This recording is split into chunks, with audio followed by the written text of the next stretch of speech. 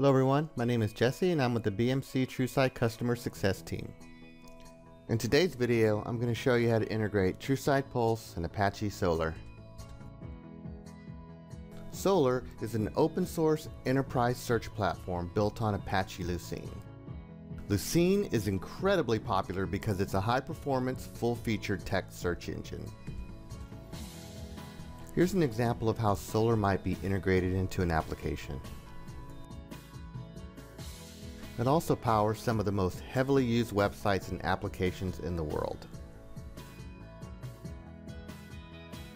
Prior to installing and deploying the Apache Solr plugin, be sure your meter version is at least 4.5. Here's an example of a warning message that you might get if the meter doesn't meet those requirements. To install the plugin, go into the TrueSight Pulse console and select Settings, Plugins.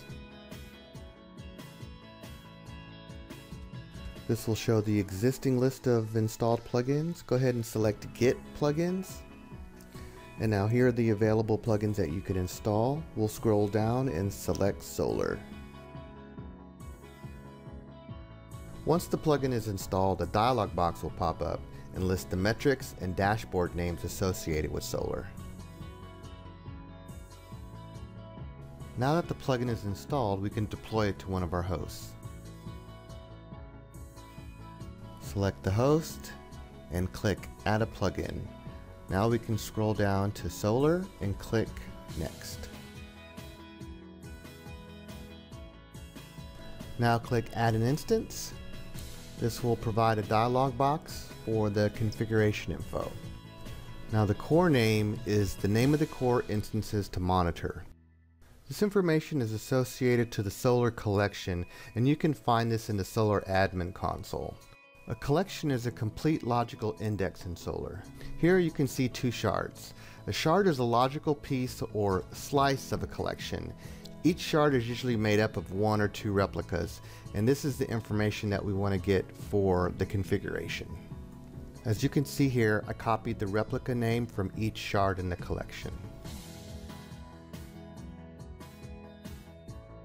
I'll place the replica information in the core name field, and for the source name I will copy the host name and then click OK.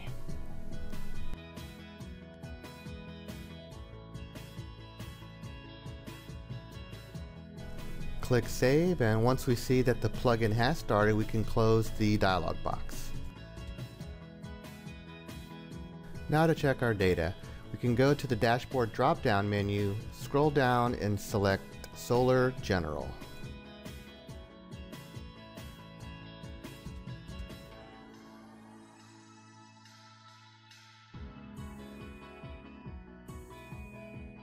And there's our data.